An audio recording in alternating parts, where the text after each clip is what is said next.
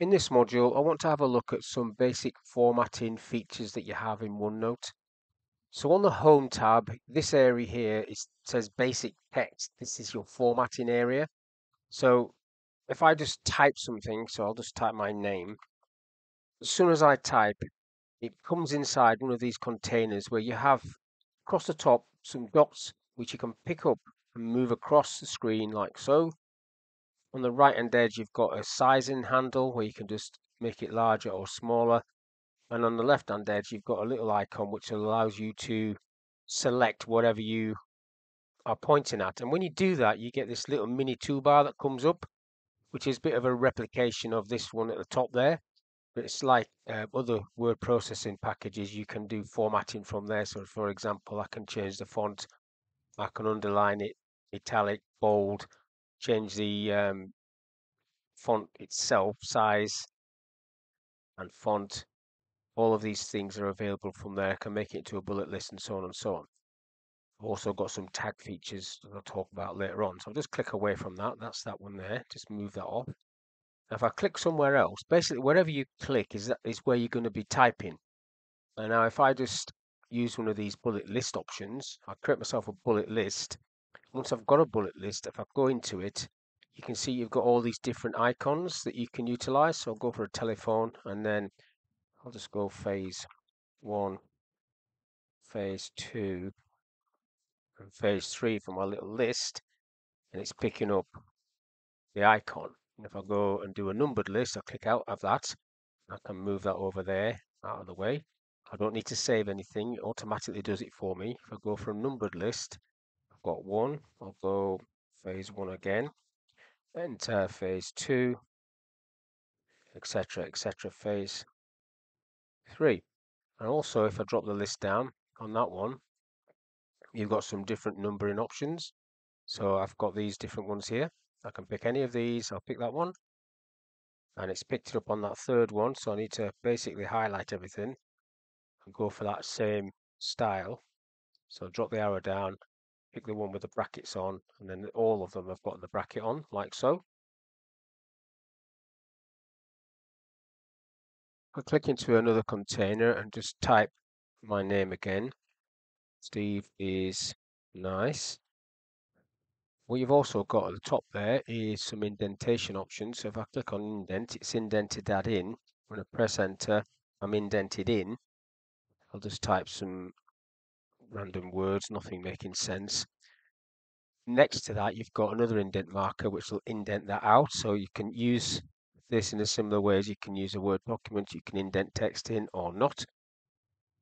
There is the font color, lots of different colors which you also have on the mini toolbar. But for this to work, now I would have to highlight the text I want to format. Now I can use it there as you saw earlier, or I can just come into here and pick one of these. You've got more colors as an option at the bottom there.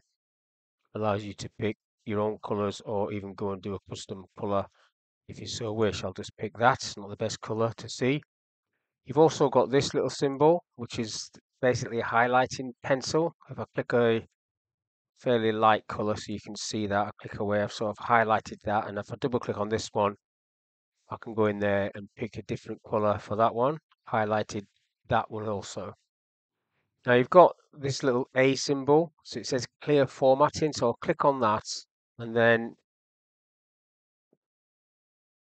clear formatting. So I've got rid of that, click on that one, clear formatting. So you can get rid of the formatting and that one, clear formatting like so.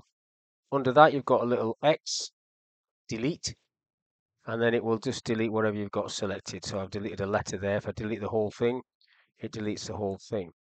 Now if I just move this one over here, say I want to get rid of the whole thing, the whole box, rather than bits of it, I can just click on it and press delete and it will go.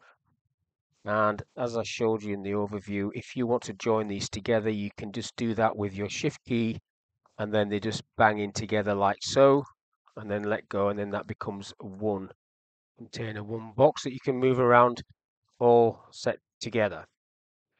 Now if I go and type something, if I go the 23rd, now the RD didn't go superscript there. You've got subscript there with a little X down, and then you've got superscript with the X up. like so. So you can do that. So that's great for dates.